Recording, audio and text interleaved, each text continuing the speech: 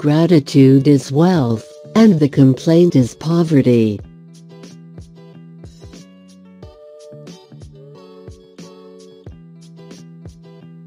Some people are always grumbling because roses have thorns. I am thankful that thorns have roses.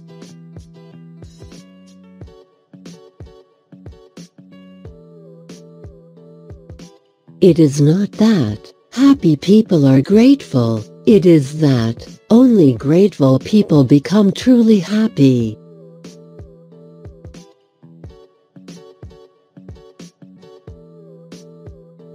God gave you a gift of 86,400 seconds today. Have you used one to say thank you?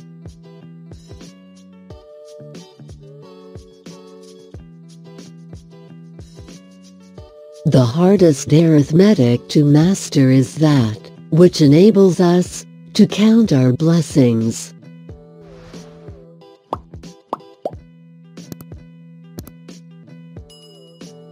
Gratitude can transform common days into Thanksgivings.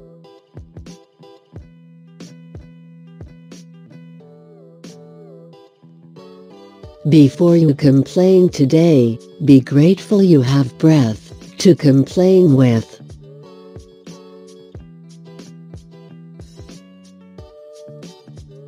Acknowledging the good that you already have in your life is the foundation for all abundance.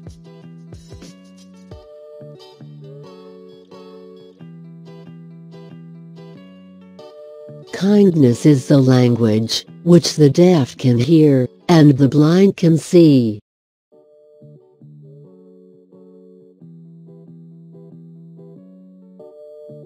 Every day of my life, I get something to be thankful for, and that's a powerful lesson.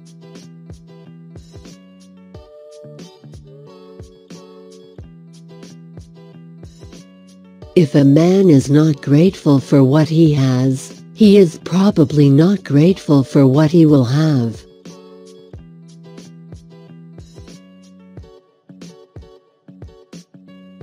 Worries end when gratitude begins.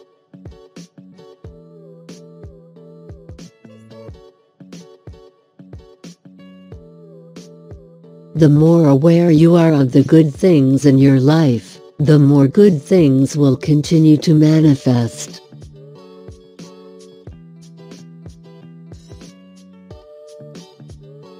All of our discontent for what we lack comes from our lack of gratitude for what we have.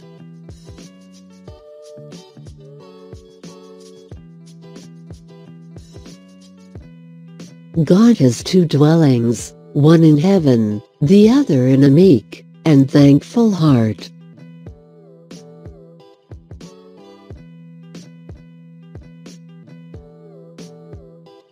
Feeling gratitude and not expressing it is like wrapping a present and not giving it.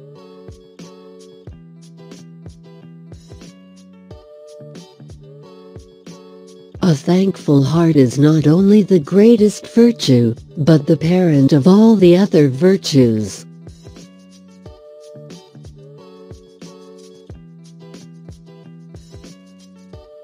When it comes to life, the critical thing is whether you take things for granted or take them with gratitude.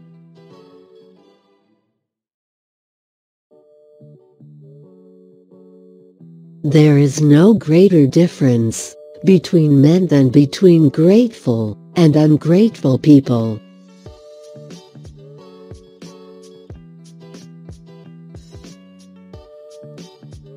He who thanks, but with the lips, thanks, but in part.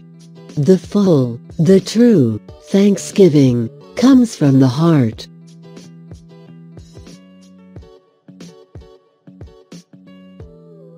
As we express our gratitude, we must never forget that the highest appreciation is not to utter words, but to live by them.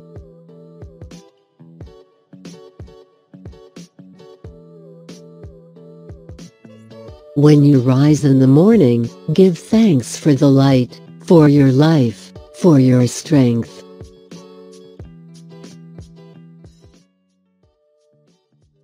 Thanks for watching the video, and don't forget to like, share, and subscribe to my channel.